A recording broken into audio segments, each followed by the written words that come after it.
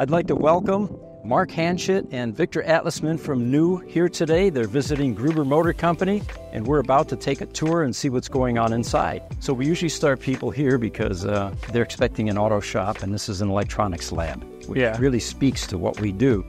And what you'll see here is a number of devices on the bench. These are Tesla Roadster power electronic modules, and there are two versions. This is the early version, this is the later version. Stopped making these in 2008, and the reason we're vital is because they will never make these again. And now this is old technology, and there are only 2,000 customers out there, so what we do is we actually rebuild these. We do the equivalent of an engine rebuild, changing 21 electrolytic capacitors, fixing engineering problems, decaying IGBT insulating material, and fundamentally replace all the wear components.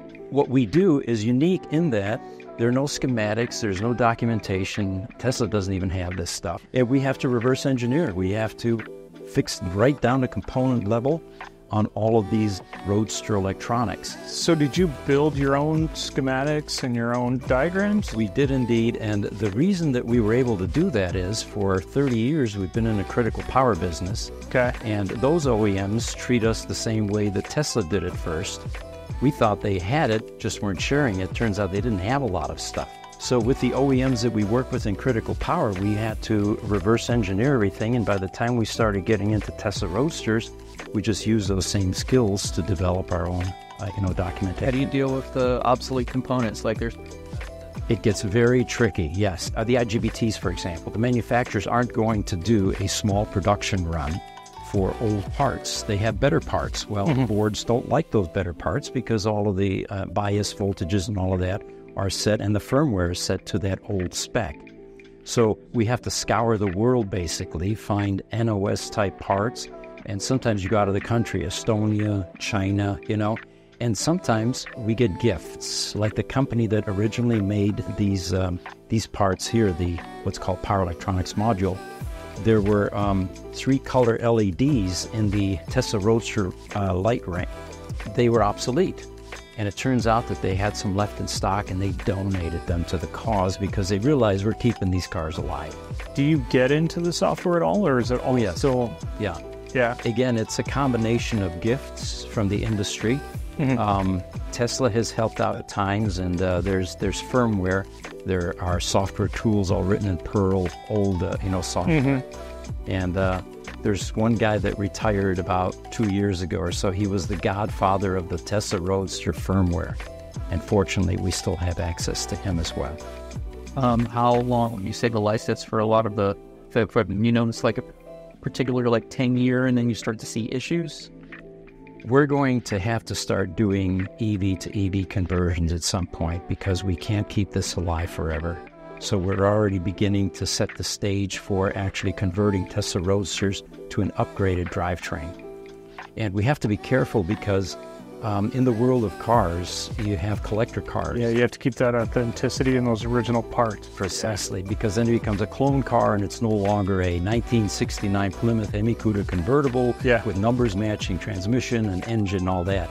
In the world of electronics, we're not sure where they're going to cross those lines, but if the parts are no longer available, that's going to be the only option to keep these cars alive. And then I notice you have a bunch of circles over there, so I'm assuming those are like the zipper fusing cell. The circles are actually Tesla leftovers. And different color codes, we're still figuring out precisely what those mean. When we do our repair, see the green and the red there? It was probably a wire bonding imperfection that they wanted to redo. When we find a resistive cell, we usually use a black mark, and I don't see any here, so this one may not have gone through our process. But this is a test mule here, and what we do here is we test the BMB boards, the battery management boards. So we have 9 bricks in here that actually feed voltages, and we can repair the board. And do you actually... We don't do wire bonding, no.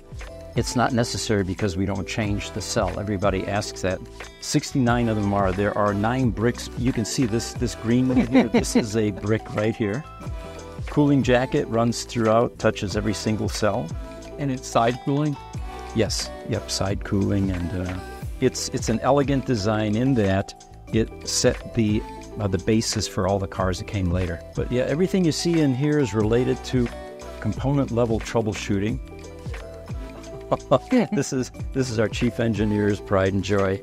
See those blue things, you can see the insulating material. I wish I had some old stuff, but it actually crumbles and compresses and then eventually shorts. So a lot of the equipment we have to end up making, this is critical power leftovers, things like big thick aluminum bus bars and copper, tin-plated copper. This is a 480 to 120 transformer that's been reversed. If you have a 480 volt UPS with that input power, you still have 120 volt devices in the UPS. So we feed this with a variac and create like 500-600 volt AC and then rectify it, and this becomes one of our DC chargers. So it's not the museum. I hear you are building one. Yes, actually that's the building that burned. It's going to be an exotic car storage facility. Yeah, that'll be where the collector cars will end up going. And this is the shop where you're working on? Yeah, and if you notice, you'll see license plates from all over the United States, sometimes all over the world. We had the 3 Chinese roadsters here until about 3 months ago. The yellow one there is from the Ukraine. Every roadster seems to have a story. It's not your average Ford and Chevy. That car was sold in Florida about 4 years ago. It was being transported to California. It got stolen. 6 months later, it turns up in Ukraine. They retrieved it, and it's here now, and we're putting it back on the road. Yeah, let's walk through here. I can show you the process of working on a Tesla Roadster. It's a combination of low-tech auto, brakes, suspension, and then, of course, the electronics. Based off the Lotus Elise chassis. Based off of, yes. Only 7% of this car today is Lotus Elise. The reason is they miscalculated everything. The 1,000-pound battery pack, and I think we have one pulled out over here. Let's go look at that. So this is the propulsion DC storage, and there to the left you see a Model S, which is a flat under the floorboard. Yes, and it goes up inside that cavity. Yeah, it sits up behind the driver, right? Right. This was the reason they had to change even the frame, because they couldn't fit it into the car. So then all the body panels changed. And because they were only doing 2,400, the real vendors, the big ones, wouldn't give them the time of day. They had to go to B-grade vendor, and most of those are gone nowadays. They just didn't survive. Yeah. That's the problem for us when we get a collision damage car like this. We have to rebuild the body panels even, because you can't just go and buy a quarter panel. Even Tesla doesn't have this. You're saying only about 7% came with it. So just basically the body panel. Some of them. What is left that is Lotus is the suspension component, upper, lower control arms. Okay. The sway bar. Yeah, all of the body panels are now custom and no longer in production. No, yeah, not today. This is the 11-point charger I started to show you over there. We have to build stuff like this, and what this does is it's got 11 DC to DC converters where we can dial in voltage and current, and then it balances all the sheets. Yeah. We built not with this exact solution, but we were making battery cells. We had to come up with a way to scale cell production, and we just swap the cells and physically move them or flip switches. Look at this. Fuses inside here, 3 of them here, some more down here, circuit boards, contactors, fuses inside that APS unit, which is the 400 volt to 12 volt, and then more fuses up above. This thing wasn't meant to be serviced. It takes a half a day to properly pull one of these packs. If they had put a hatch back here, put the contactors and fuses back there, then this would be far more serviceable. But you can see some of the construction here. This car is a local Scottsdale Roadster. And it has been rear-ended twice within the last year. The first one wasn't as bad as this. This last one actually crumpled the quarter panels. These are actually epoxied onto the chassis. What we have to do is get specialists that work with fiberglass, boat company basically. Yeah. And they're going to rebuild this, and then we'll do the fenders or the rear tub or whatever. You did a quick Instagram post about visiting Electromechanica, and you were noticing that it was in fiberglass. Yes, yeah. So it's not too far off. That is a validation prototype, which actually was a signature green, which is kind of a darkish green, not really very sexy, but they did a wrap on this. I can't tell you the name who owned this, but it was somebody very important within Tesla years ago. This is getting the final stages of a battery repair, so it'll be back on the road. And as I was telling you, the Roadsters typically have stories. We have Matt Damon's car here. Red Hot Chili Peppers drummer's car is here somewhere. That is a Founders number 3. Now, okay, Elon's got Founders 1, Martin's got 2. And this customer has not only Founders number 3 Roadster, but Founders number 3 Model S. The imperfections they sent these cars out with, notice the carbon fiber weave showing through? They didn't have the capability when they were first releasing these to fix things like this. Can you tell us about what's on the wall? Sure.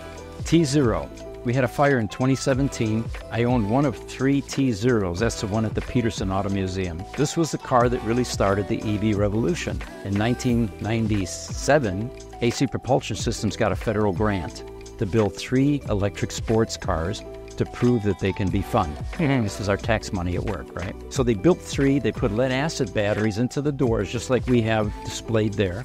They took it to Laguna Seca and they started embarrassing Lamborghinis and Ferraris, 0 to 60 in 4 seconds. Most people asked, are you going to mass produce this? And AC told them all the time, no, we're an engineering company, we're not a car manufacturer. So that's when Martin got interested and decided, well, let me see if I can find a company that will sell us empty shell sports cars. And none of them would accept Lotus. So that was the Roadster idea. And then they used that drivetrain, which is analog, highly unreliable, in the Tesla Roadster initially. Well, a little while later, Elon shows up at AC Propulsion with the same question. He said, do you mind if I build this car? And they said, well, you can do that, but there's a couple guys already doing it. And that's how Martin got acquainted with Mark Tarpenning and Elon and Martin Eberhard. And it's the sister. The rest is history. Now, it burned up, so what we did was we sandblasted it, restored it to yellow color, just to give people a glimpse what was inside this unique car. So all the work that we do typically on the batteries now gets done in a battery bunker. And the insurance company's real happy about this because once you take these batteries out of the battery safety management system, it creates a whole new level of exposure and liability. So we took a 40-foot sea container, a one-tripper they call it, so it was fairly new, and we skirted it with drywall, and I was telling Victor that we reuse a lot of our critical power stuff from UPSs, like these bus bars here. Those are out of UPSs. They run the whole length, and we feed them with 48 or 50 volt power supplies, and then have the same thing, the DC to DC converter, so you can essentially dial in what your charge rate is. And these are sheets and modules, as they call them in the later cars, that are kept on life support waiting for them to become a donor in a car to put it back on the road. And we only do that if we find too many resistive cells where we can't fix that brick. Normally we do, so we don't have to change the whole sheet. So this is kind of unique. A lot of innovation here too, like I needed a fork that was non-conductive, so I went to a quarry and shop here, and they gave me some scrap, and that became the, That works. It works wonderfully. Those are the stands for the modules. Those are UPS heat sinks on insulators for the feet. That is a service or a data center AC unit, 2.5 ton APC Symetra. So you'd use that to keep the room cool during the summer. Yeah. And then notice that the charging plug on these are very different than what we know. It's proprietary, of course. We've been trying to get those plugs. Now, Amphenol used to make them. But Amphenol won't make them anymore? Well, we can't find anybody within Amphenol that knows anything about them. It's kind of like Bilstein shocks. Oh, that would be wonderful. Yeah. But our goal is going to be to change it to a NACS socket. Yeah. We'll take the original out. We'll put it in a trunk for collectible purposes. But in the meantime, a customer can just use NACS, and they can't supercharge, but they can certainly do destination charging. But yeah, I'll show you the connector. We actually rebuild those charge cables. We have to make special tools to take them apart. It's just over-engineered. But yeah, that's the size of the connector, and it's multiple layers to take it apart. Yeah, so that's the story on the Roadsters. Oh, I was going to show you all of the stuff we recycle. They've been throwing it in the copper bins, and I started to collect some of it and save it. To me, it's just a sin to throw a nice piece of copper copper like that out. How much we have and how big they are. Yeah. Some of this stuff is from that big UPS I was telling you about. And of course, heat sinks galore. I mean, we send out every 2 or 3 weeks a bunch of them. Containers go out and get recycled. Well, gentlemen, thank you for touring our facility with us. It's been a pleasure meeting you finally. Thank you. And Victor, thank you.